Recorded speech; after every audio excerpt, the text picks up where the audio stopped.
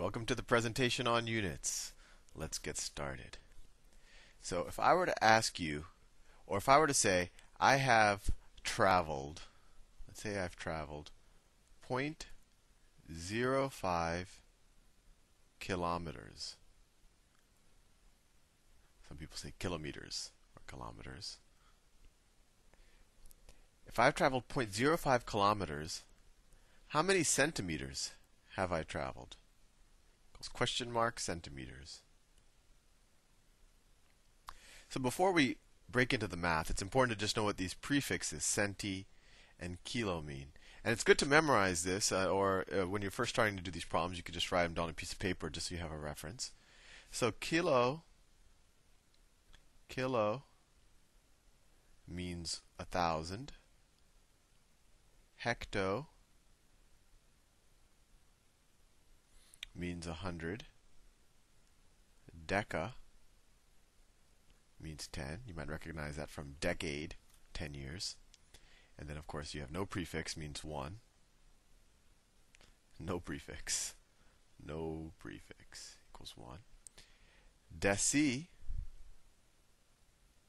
is equal to 0.1 or 1/10. Centi, I keep changing between cases. Centi is equal to 0.01 or 1/100. And then milli is equal to 0.001, and that's the same thing as 1/1,000.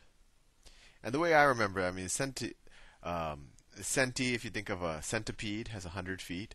A millipede, I'm not sure if a millipede has 1,000 feet, but that's the implication when someone says a millipede, because pede means feet.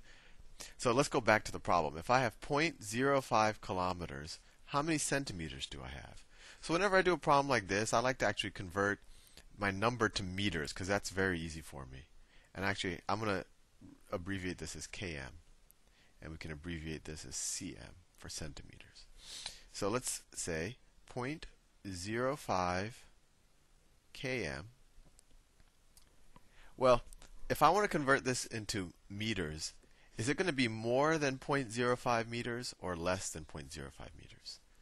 Well, a kilometer is a very large distance, so in terms of meters, it's going to be a much bigger number.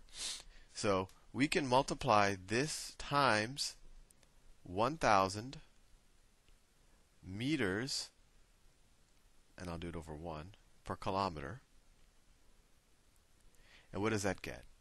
Well, 0.05 times 1,000 is equal to 50, right? I just multiplied 0.05 times 1,000. And with the units, I now have kilometers times meters over kilometers. And the kilometers cancel out. And just so you're familiar with this, you can treat units exactly the same way that you would treat numbers or variables. If you have the same unit in the numerator and the denominator, you can cancel them out, assuming that they're not adding units, you're multiplying units. So you have kilometers times meters divided by kilometers. And that equals 50 meters. And it's good to always do a reality check after every step.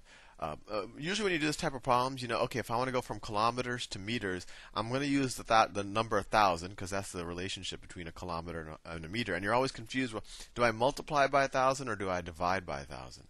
And you always have to say, well, if I'm going from kilometers to meters, 1 kilometer is 1,000 meters, right?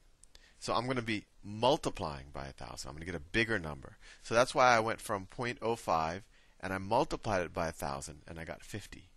So let's get back to the problem. 0.05 kilometers is equal to 50 meters. We're not done yet. Now we need to convert those 50 meters into centimeters. Well, we can do the same thing. 50 meters times how many? So what's the relationship between meters and centimeters? Well, if we look at the chart, we see it's 100. And the question I'm going to ask you, am I going to multiply by 100 or am I going to divide by 100? Well, it's the same thing. We're going from a bigger unit to a smaller unit. So 1 of a bigger unit is equal to a bunch of the smaller unit. So we're going to multiply. So we say times 100 centimeters per meter, right? And that just makes sense. There's 100 centimeters per meter. So 50 meters times 100 centimeters per meter is equal to 50 times 100 is 5,000. 5,000. And then the meters cancel out, and you get centimeters.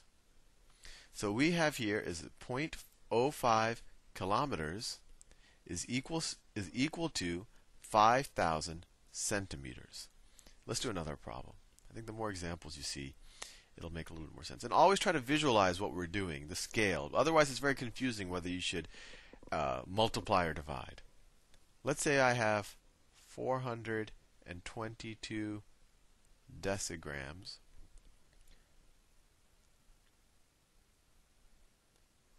Grams are a measure of mass. It's a very 1 gram is actually a very small amount. That you measure, I guess in the metric system they measure gold in terms of grams. And I want to convert this into milligrams. So before we start the problem, let's just do a reality check. Am I going from a bigger unit to a smaller unit, or a small unit to a bigger unit? Well, decigrams, that's 1/10 of a gram. And I'm going to 1/1000th of a gram.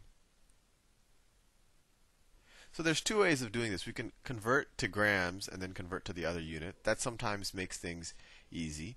Or we could say, well, how many milligrams is equal to 1 decigram? Well, a milligram, as we see here, is 100 times smaller, right? To go from 1/10 to 1/1000, you have to decrease in size by 100. So we could just say 422 decigrams times 100 milligrams per decigram. And then the decigrams will cancel out. And I'll get, was it 422 times 100?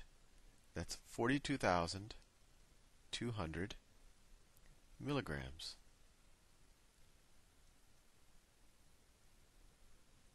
Now, another way you could have done it is the way we just did that last problem. We could say 422 decigrams. We could convert that to grams. So we could say 422, I'm just going to say DGs, although that's not really a familiar unit, decigrams. And how many decigrams are there per gram? And if we're going to gram, 422 is going to be a smaller number of grams, right? So we could say times 1 decigram is equal to how many grams? Well, 1 decigram is equal to, 1 gram is equal to how many decigrams? Well, 1 gram is equal to 10 decigram. And the reason why this makes sense is if we have a decigram in the numerator here, we want a decigram in the denominator here. So if we have decigrams cancel out, so 422 decigrams will equal that divided by 10 is equal to 42.2 grams. And now we could just go from grams to milligrams. Well, that's an easy one. 1 gram is equal to 1,000 milligrams. So we could say times 1,000 milligram per gram. The grams cancel out, and we're left with 42,200 milligrams. Right? 42.2 times 1,000. Hopefully that doesn't confuse you too much.